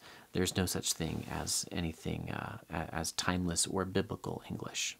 Has been this: ignorant, illiterate people in this country and in foreign countries coming into salvation have been educated up to the book and have begun to understand it, to glory in it, and to praise God for it. I say that we need to do the same at this present time. What we need, therefore, is not to replace the authorized version. What we need to do rather is to reach and train people up to the standard and language, the dignity, and the glory of the old authorized version. He's actually quoting David Martyn Lloyd-Jones there, and it's a little funny to be hearing an independent fundamental Baptist, those who typically really hate Calvinism, quoting one of the leading Calvinists of the 20th century, but where they can find agreement. We all tend to do this sort of thing. But I reject this argument from two directions. First, I'm not at all sure that exclusive use of the King James Version has produced a bunch of excellent prose stylists, people who know English really, really well. Theodore Letus was a King James defender of a different stripe than the IFB, who could write excellent, vivacious sentences, who could turn a phrase that made me chuckle despite my disagreement with them. And if you want to count Doug Wilson as a King James defender, obviously that man can write like nobody's business is afloat any longer. But I don't think the King James Bible Research Council really wants to claim Letus and Wilson. They're not on the same page. And much more importantly, I reject this argument from the other direction. I love the plowboy. I spent a lot of years serving the below-average Joe in ministry. And Jesus had some very stiff words for anyone who put a stumbling block in the way of those little ones. I will never, ever forget the sheer bewilderment of old Thelma Jackson, who just died a few weeks ago as I record this, when she brought me, her pastor, a self-pronouncing King James Version. One of those editions with all the syllables broken up in proper nouns. Mahar Shalal Hashbaz, Jerusalem, even Jesus. She just could not make head or tail of it. I got her a new International Reader's Version, and Bible reading improved dramatically in that ministry as I got one for everybody. Also, I've put thousands of hours into teaching King James readers how to fish for false friends. I don't at all deny that I hope these brothers and sisters will pick up other versions alongside their King James. Nor do I deny that I hope pastors will no longer use the King James in their pulpits. I've said that openly. But I do affirm and avow that I have done far, far more work teaching people how to understand difficult King James words than any King James onlyist ever has. I teach principles. I don't just give people a fish, I teach them how to fish. Because what I really value is not using this translation or that one. It's not having God's word per se. It's understanding God's word. All due respect to David Martyn Lloyd-Jones, I simply disagree. I don't think this is the biblical teaching. I don't think that we need to teach people a different kind of English, an older English, in order to give them access. I don't think we should have to do this in order to give them access to God's words. I think that they ought to be able to have God's words in their own English. By the way, brethren, who said the Bible was supposed to be easier to read anyways? The Bible is the word of God, not man. Isaiah 55 says, "For my thoughts are not your thoughts, neither are your ways my ways, saith the Lord." Brethren, shouldn't the Bible of all books raise the standard higher than any other book out there?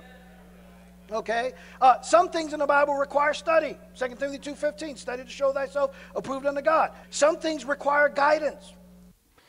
Okay, by this principle, again, why not just stick with Hebrew and Greek?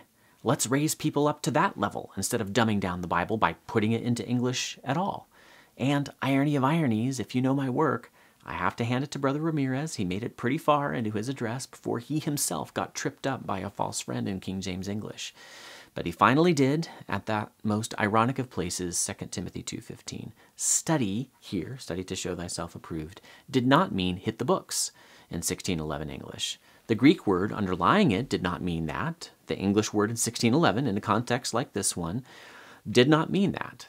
To find out what it did mean, you'll have to watch my videos on study. I've got 2 of them. What a sad, sad irony, oh my brothers. You are the dwarfs in the vestibule of Aslan's kingdom, tasting the NIV that Aslan hands to you and spitting it out, calling it poison. Like the Ethiopian eunuch when he went to Philip and said, Philip asked him, understandest thou what thou readest? He said, how can I accept? Some man should guide me. This is why God calls pastors, to help folks, to guide them in all truth. That's why they're to be apt to teach. Pastors are failing their people by recommending watered down, corrupted Bible versions. That's bad leadership. You know, yeah, I've heard this all the time from the very beginning of my work. I don't know a single King James only pastor. You know, that's not quite true. I know a couple who have said that they do this kind of work. I have no direct evidence that any King James only pastors are doing anything like the kind of work that I have done to teach people how to read the King James Version. But actually, I want to talk about this argument from Acts, where he talked about the Ethiopian eunuch, you know, needing to have something explained to him. I had this same argument posed to me by a very dear brother, Armin Tomasian, who is not King James only per se. He's the pastor of Faith Free Presbyterian Church in Greenville, South Carolina.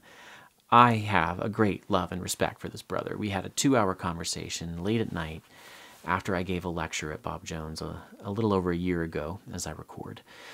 During the Q&A, he mentioned this passage, the Ethiopian eunuch, and I stumbled over my words in front of everybody enough that more than one friend, including one of my old professors, Ken Casillas, contacted me and reminded me nicely of what I should have said.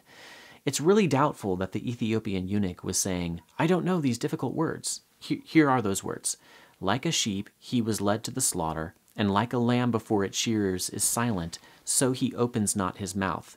In his humiliation, justice was denied him. Who can describe his generation? For his life is taken away from the earth.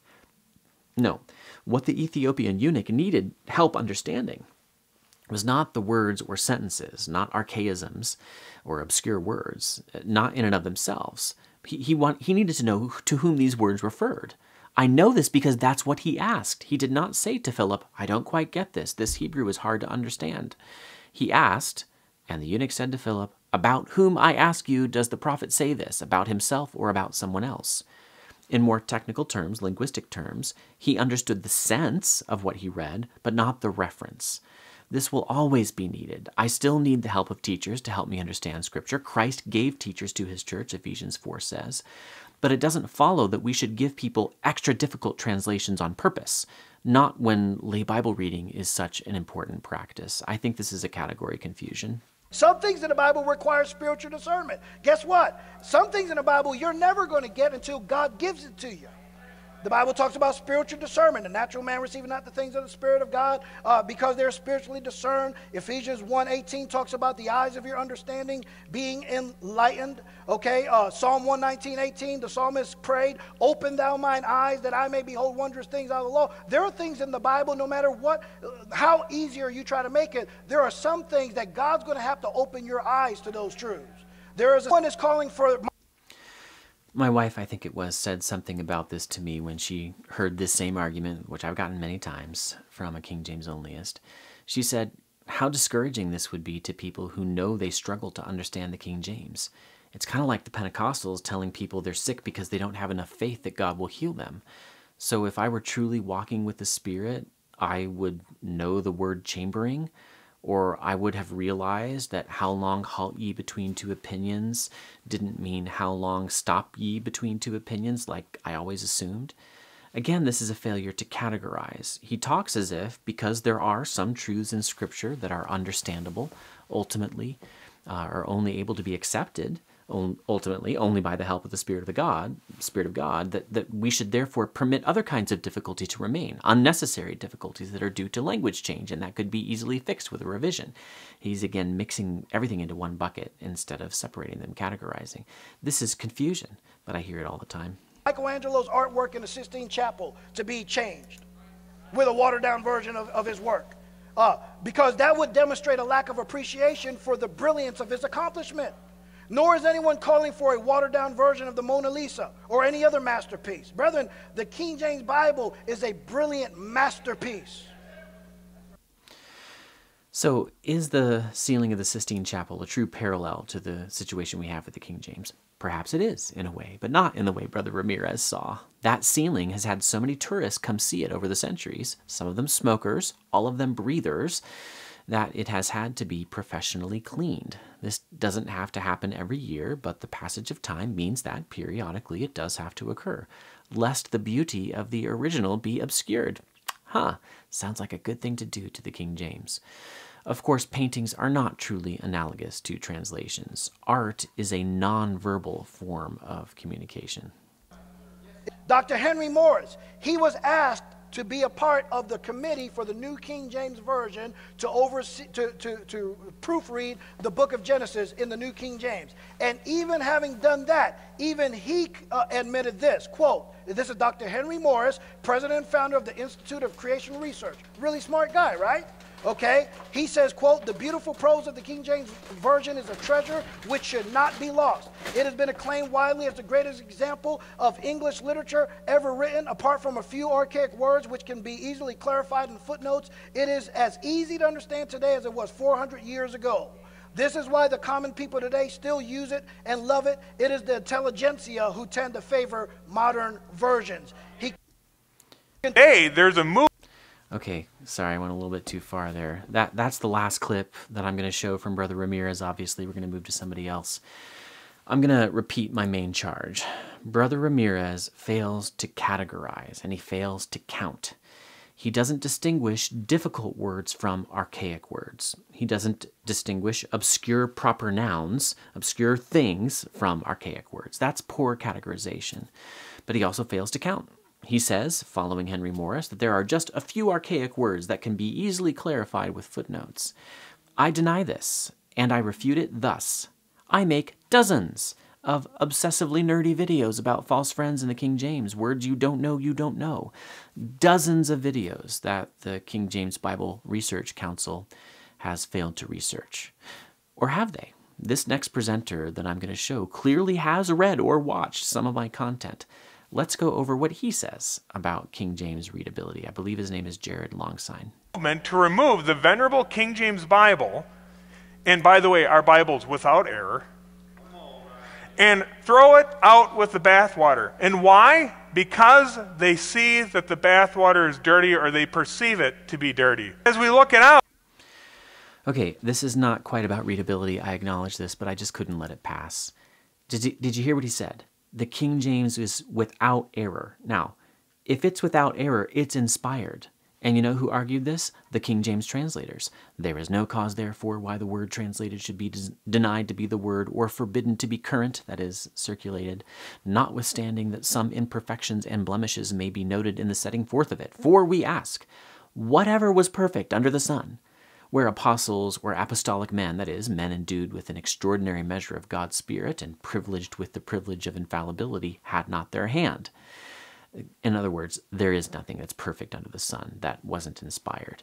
To say that the King James is perfect is to say that in ambiguous cases where the Greek could go either way, and where indeed the King James translators pointed this out in a marginal note, that in those cases the Spirit nudged them in the right direction each time.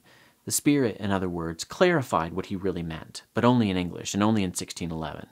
That's additional revelation. When you call the King James perfect, you add to Scripture, and you stand against the King James translators.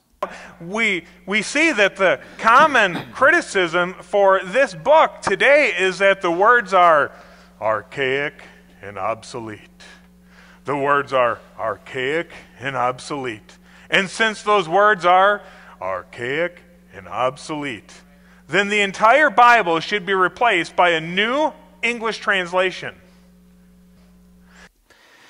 There's some of the equivocation that I've talked about in my practical, or my 10 ways to avoid Ruckmanism video, where he talks as if I'm saying the entire Bible should be replaced. No, the Bible is in Hebrew and Greek. I'm not replacing it. I'm revising a translation of it that's very different. But what he says in repeating that phrase, archaic and obsolete, yes, that is my charge. There are a sufficient number of archaic and obsolete words and pieces of syntax, only by pride cometh contention, in the King James for me to call for revision. But he's quoting me here, I have good reason to believe, because he says a fair number of other things that are clearly directed at me, but which you'll have to go see for yourself, because I won't defend myself here. And if he's quoting me as saying that lots of senses in the King James are archaic and obsolete, let's remember in turn who I am quoting. I'm quoting the dictionary. We are told repeatedly by these brothers that all you have to do to read the King James is pull out your dictionary, even the one on your phone. But remember, it's the dictionary that's telling me the words are archaic and obsolete. Many of them will say that they have a fondness for the King James Bible, or that they grew up with it and had no problems until they became enlightened. Until they had the scales fall from their eyes and they realized the archaic and obsolete words were too much to overcome. How many words are there that are archaic and obsolete? To use the vernacular of one of the critics, how many false friends are there? If the English language has become so different that a new translation is needed, maybe they are on to something. Let us look at the numbers for one moment. Okay, now I'm really getting excited when I'm hearing this for the first time. When I watched it, about 2 weeks ago. It's taken me about 2 weeks in my free time to put all these clips together and get my thoughts together. Let's hear it. He's definitely talking about me, and he says he's about to count. Examine the words that were being referred to as the false friends.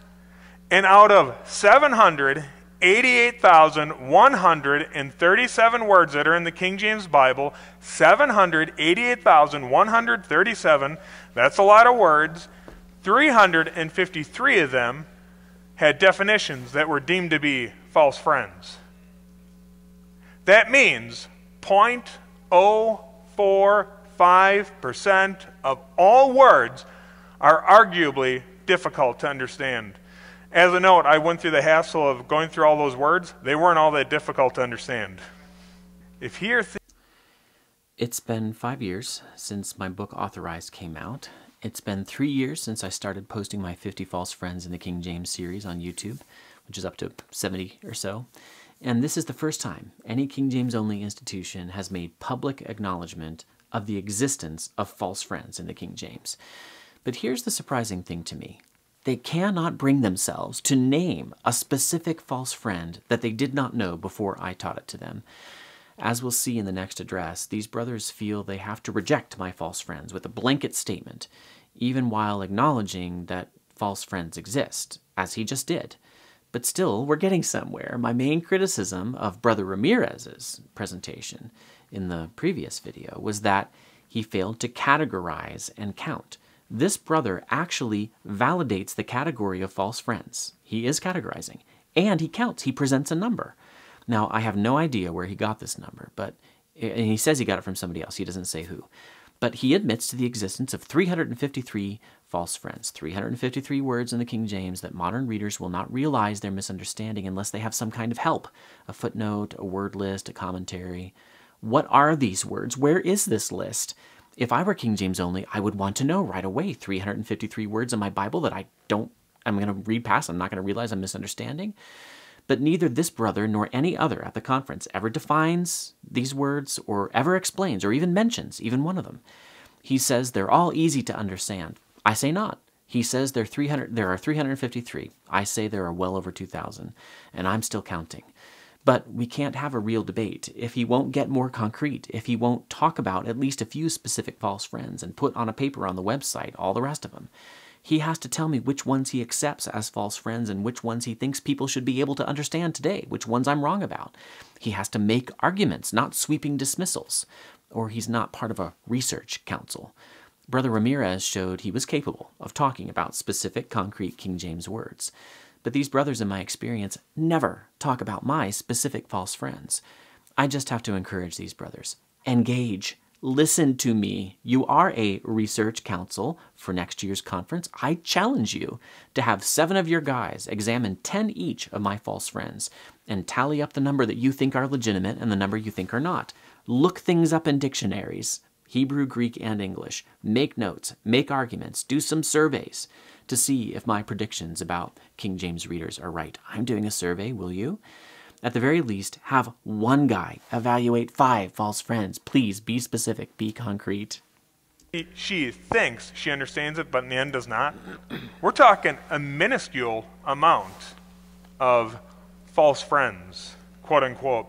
You would not dispose of a valuable car because of 0.045% of potential misunderstanding. You would not throw the baby out with the bathwater. It's also... Okay, minuscule. Okay, how many? Which ones are they? How much baby is there in the King James and how much bathwater? All importantly, the question I never can seem to get a clear answer to is, under what linguistic circumstances would you support a King James revision? Okay, not at 0.0045%, whatever, fine. What percentage? How far does English have to move away from Elizabethan English before it's time? How would you know? I've got a specific answer. You'd know because a number of dead words and false friends have stacked up. How many would there have to be before it's time for revision? That is, I confess, harder to answer. I just think we're clearly there. Practical. I'm thankful for the these and the thous. I know if something is in singular. I know if something is in plural at any given time. It's our language. So this brother knows when a second person pronoun is singular or plural because of the way Elizabethan English does its pronouns. I've got a video about this too. I've actually got kind of more than one. I'm going to tease viewers by saying that I am confident that King James only pastors do not know that Y pronouns are plural, you know, ye, you, yours, and T pronouns are singular, thee, thou, thy. And I intend to prove it. And if the pastors don't know, I strongly suspect that their people don't know either. I'm not taunting. I am telling a simple and straightforward truth, and I will put up or shut today up. no longer I'm soars. Sorry, I will try to give proof. Wings like eagles. More and more, it simply limps along in our pedestrian prose, or is positively butchered in our text messages. As educators, we are charged with introducing students to something better. As pastors, as missionaries, as leaders in the church, we should be giving our people better than something pancake flat. I'm tired. Boy, am I tired. I'm staying up really late to do this. This is a really, really big project. Why did I take all this on? It's kind of funny. My mind wandered for a minute when I first watched this sermon or listened or both, and I actually missed his indication that he was quoting someone, but it suddenly hit me as he spoke. He did not write this. I'm an editor. I learn people's writing voice. This was not him. Let me ask, do you associate capacity to produce literary beauty with King James onlyism? Does exclusive use of the King James actually produce people who write well in English? I'll leave that for you to answer in the comments. I will only add 2 brief things. There are many, many excellent writers in contemporary English. As I said in Authorized, can someone really tell me that C.S. Lewis wrote debased and degraded English? He clearly didn't write Elizabethan English. He wrote modern English. Will someone, in that case, please infect my English with whatever disease C.S. Lewis's English had? Second, I just hate having to boast like this, but I did rather well in English class as a kid and on the verbal section of the SATs and in spelling bees. I was and am a reader, like my old pa, and yet nearly all of my King James false friends on my list of 70 plus so far were words that tripped me up.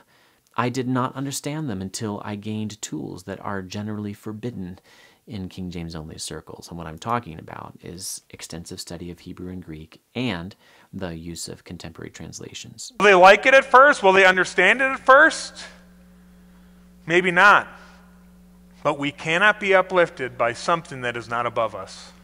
And does it take a little bit to get the cadence down? Yes. Now, I was a little older when I got saved, but my 4-year-old son, I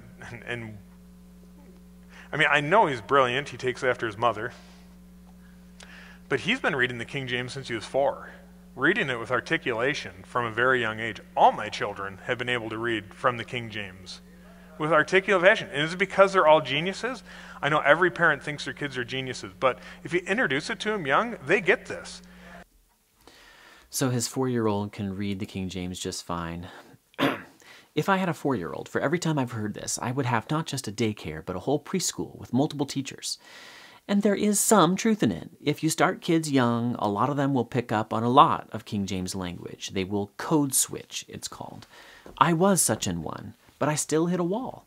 I understood the King James well as a kid, but not as well as I thought I did, and not as well as I would have understood the ESV or NIV if those had been given to me, because of all the things that I go on and on about in my False Friends videos. Brothers out there who insist that your rural congregations never complain about the King James, or that your kids understand it just fine, have me come and test you all, or have me send you a test to use. I have one ready. I will happily do it. So are there words you need to think about in your King James Bible? The answer is yes. Yes. If you're reading any book for edification, there should be 1 or 2 words on each page that make you go, I don't understand this. You don't want to be reading kids' books forever. You want to graduate to the next level. Should the King James be updated? Okay, this is Dan Hafley. We're going to get to him in a second. Last comment from Brother Jared Longsign, I believe that's his name. Any book you read should have words you don't understand, he said. You know, maybe. I do have one essayist I like to read every so often who is probably the one contemporary writer who most consistently makes me pull out a dictionary, at least a time or two in most of his essays. It does seem that many portions of the Bible are going to be this way for most people, no matter what translation they read it in. The NIV makes Micah easier for me to read, for example, but it doesn't make it cake, because I have the same problem that the, titles. I have the same problem that the Ethiopian eunuch had, right? I can understand the sense of the sentences, but sometimes I don't know what they're referring to, the places or events that they refer to. I have to go, remind myself in a study Bible or commentary or something. But what about extra difficulties from archaisms that are easily solved with an update? And what about words you don't know you don't know? What if there are 3 words on the page that you don't realize you're misunderstanding in the King James? What are you supposed to do then? That is the situation I am saying has come about because of language change. Okay, now to this brother Dan Hafley. Check out the title he was given. I am excited. What they gave me to speak on is somebody else's fault. I didn't choose this. The things that I say I skipped over it by accident there. It is the readability of the King James Version that he's supposed to talk about. Anything I say, I don't want sound bites taken. I don't want people to think that I'm not 100% King James. One of the reasons why we're afraid. This is so interesting. The King James Research Council is finally directly raising the issue I've been working on for all these years. And Brother Hafley feels like he's got to give a disclaimer insisting that what he's about to say in no way makes him anything other than 100% King James. What is he going to say? Let's find out. Of updating the King James Bible. There's several, but one of the reasons is we're afraid of dumbing down the language, dumbing down the text, losing something important. I don't think dumbing down the text is a reasonable fear. It is not what has actually happened when serious evangelical scholars have produced the New King James and ESV and NASB at least. But losing something important, I do understand why he fears that. This is always true when it's time for one tradition to die and another to take its office. But he has to ask himself not just what he could lose, but what he could gain with an update. And I actually think some of the things he's about to say are going to demonstrate that for him. Nobody in my church has a house phone, unless they're over 90. He's talking about the way culture has changed. The culture has entirely changed. We need to understand that when we're dealing with this issue. There are things, there is language that my kids I grew up understanding. I'm going to tell you something. There are people out there in our culture that do not get it at all. They don't get it. They need some help. They need somebody to guide them. But let's be honest. We need to be careful about saying, well, everybody can read this. Everybody, well, your 4-year-old can understand it. My 4-year-old, I don't have any 4-year-olds, my 4-year-old can understand it too because they grew up on it. They're used to the language. But you understand the masses that are out there don't even know. Let me give you an illustration. God opened up our ministry a little bit this year, kind of blew us away. We bought a nursing home to put a school in it. We've renovated the nursing home. We have a school in it. Kids are coming in from the public school. It's a big deal in our town. It's caused a little bit of stir. I won't bore you with all the details. I'll just say this. It's been a miracle, and it's just been amazing what's happened. Kids have come into our school. My oldest son is the principal of our school, and he was having a Bible class, and he had the Bible class together. 9th grade girl's sitting there, and her grandparents go to church. Her parents do not.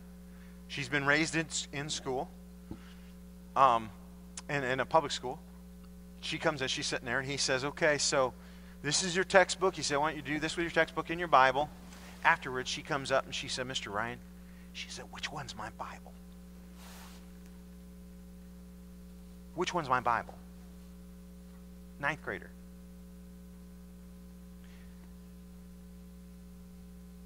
I don't know if you guys are noticing this,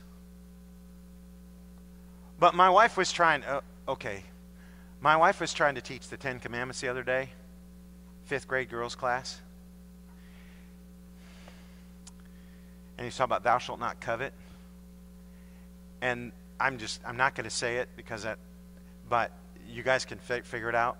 Thou shalt not covet certain thing, and that certain animal has a different connotation in our culture. And those 5th grade girls thought it meant the other thing. And they're like, why would you covet that? Think of that as your neighbors. Why would you covet that? They completely did not get it. Now, it didn't take long to explain it. But after much laughter and embarrassing comments, what I'm saying is, let's think about this. Not everyone that is leaving the King James is leaving it because they're rebellious. Not everyone that's leaving the King James and choosing other versions are leaving it because they're against God. Some of them are doing it because they don't understand some of the basic things we understand, and they think it's a second-tier issue. They would be wrong, but that's what they think. It was still the King James. I am nothing short of thrilled to hear Brother Dan Hafley, I think his name is, say these things. I don't think he is 100% King James. He's at least dropped down to 98% just by saying all this. I've always wondered when the evangelistic zeal of the King James only world, something that I honor and appreciate, will lead them to realize that non-Christians who didn't grow up with the King James really do struggle to understand the language. Now, in that example that he gave from his wife, of course, he was talking about the word ass. Thou shalt not covet thy neighbor's ass. And notice, even he couldn't bring himself to say that word in mixed company. Why?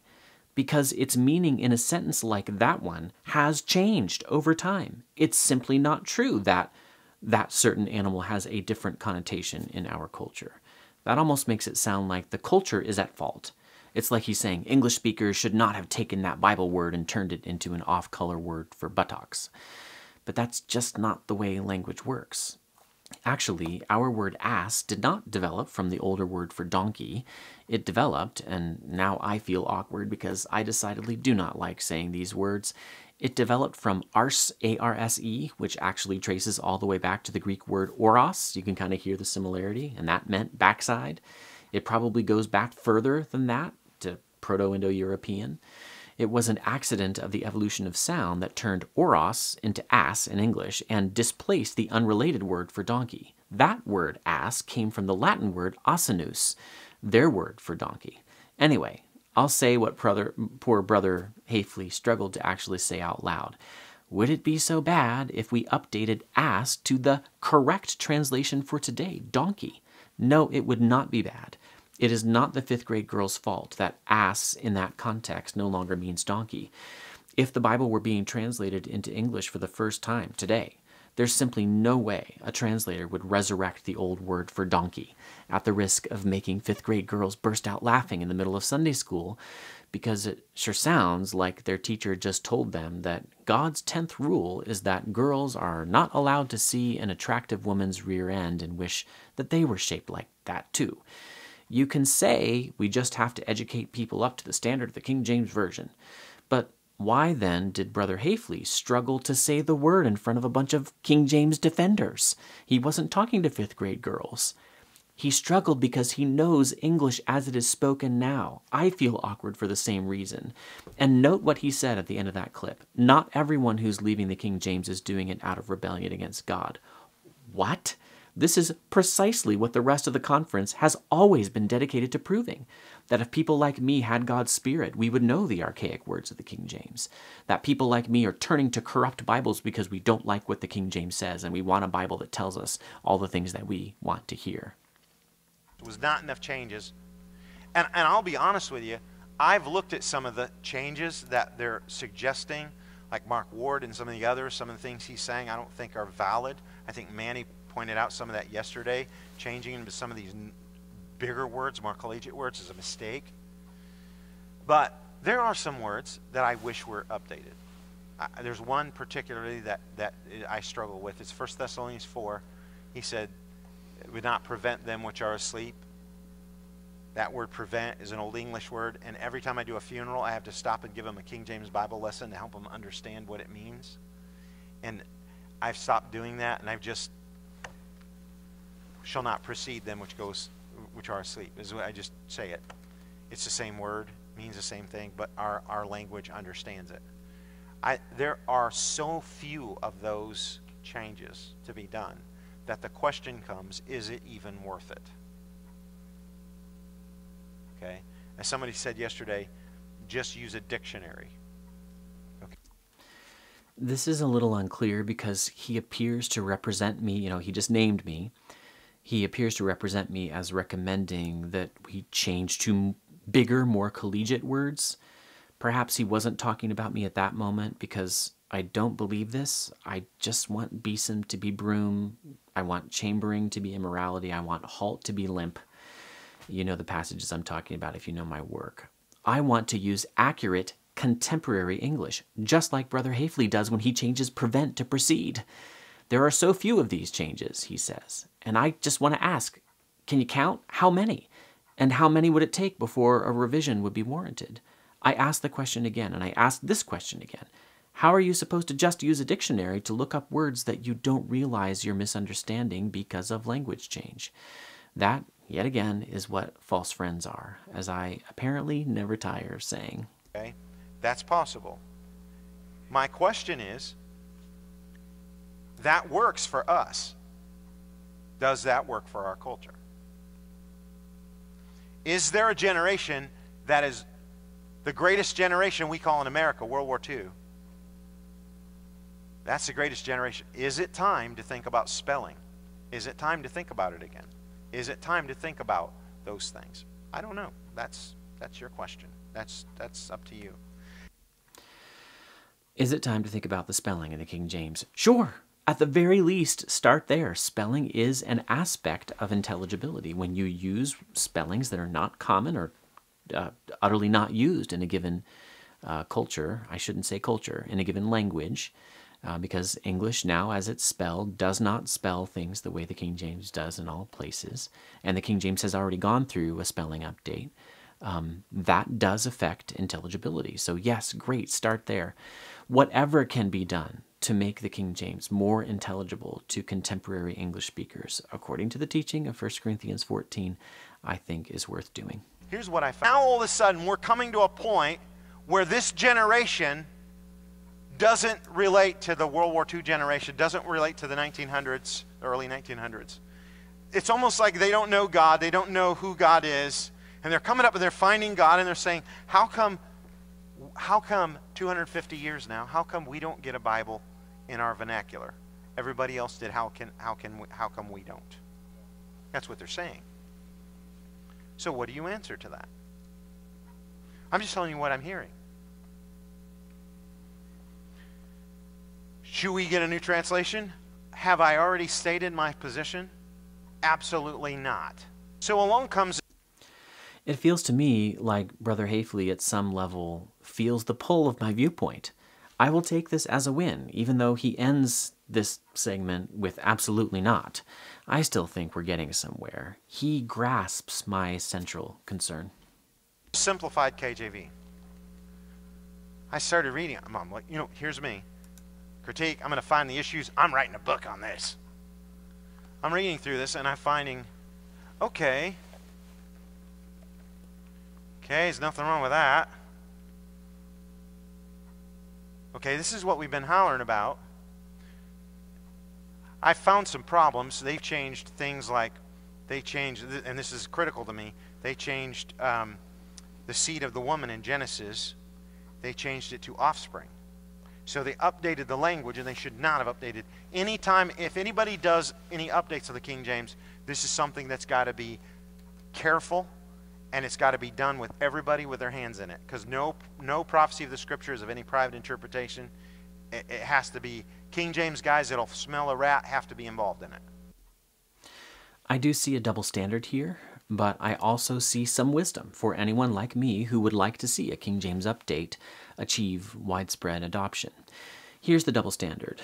The reasonable revision from seed to offspring is enough for him, it appears, to reject the entire simplified King James Version. But 353 false friends in the King James, or I think more like 2,800 or something, are no reason for concern. But hear him, these brothers are fearful, and not without some reason. They are distrustful of Christian scholars who have tried to produce King James updates. I think they have less justification for this distrust, but it's there for sure. How can trust be built? I think he nailed one aspect. I would love to see pro-King James organizations such as the KJB RC and the Trinitarian Bible Society get together and invest in a King James revision.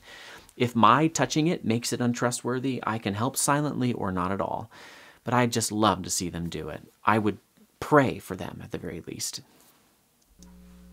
Every time I've seen something that looked like it might be close, and some of the things he did here was really good. Capitalized pronouns. He updated things that I didn't even think about before. It was like quotation marks. He added quotation marks and updated grammar type things without changing the text. But there's a lot of mistakes in here. A lot of problems. Every time someone comes up with one of these, I look at it honestly, because I believe an updated edition is not sin if it stays the same. It has to stay the same. The text has to stay the same. But updating sentence, like quotation marks or capitalization that's right, that matches, it's supposed to be. But every time they disappoint me. Every time. So at the end of the day, you have to come up with a position that, once again, the King James Version has proven itself. I didn't pick the King James Bible. I didn't pick it. It's proven itself that it is the Word of God and that God's stamp of approval on it. It is the one that's free. It is the one that's open. It is the one that's used by all of the church worldwide. And every time this is done, it doesn't work. I'm actually shocked, in a good way, to see the conference's comments on readability end here on this high note. Now, I see no doctrinal reason why the text has to stay the same. That is, the translation decisions of the King James translators have to be retained in an update. If the King James translators did not think that their work was perfect, and if the Bible doesn't tell us to expect perfect Bible translations, and if we learn that actually the word that we thought hundreds of years ago meant the white of an egg now means mallow, it should be okay for the New King James translators to make minor adjustments to the interpretation that the King James translators chose in various places. But I see great practical reasons to do just as Brother Hafley has suggested and update only the English. This is harder than it sounds, but it is doable. And I urge the King James Bible Research Council, again, to get together with the Trinitarian Bible Society and King James Only Bible Colleges and Kent Brandenburg and Dave Malinak and numbers of other people that I could name, Joe Shakur, and do it. The King James Version still has widespread trust, and its translation decisions are reasonable, even on those rare occasions when I disagree. So stick with its decisions, fine. But update the dead words and false friends. I will help. I'll do whatever I can. As Brother Hafley says, an update would not necessarily be wrong. Now, I spent a lot of time in this video. It's one of the more difficult ones that I've ever made. I had to sit through the entire conference during a very busy life. I actually did a lot of the work during family TV time with one earbud in.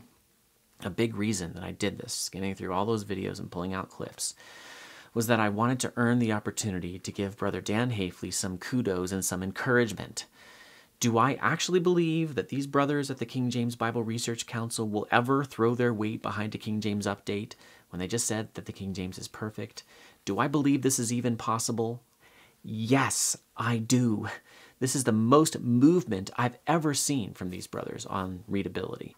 They acknowledged the existence of false friends. They acknowledged that some words in the King James make fifth-grade girls titter. They acknowledged that a King James update would not necessarily be wrong. They acknowledge that spelling updates would be okay. They acknowledge that non-Christians have effectively zero familiarity with King James English, the distinctives of it.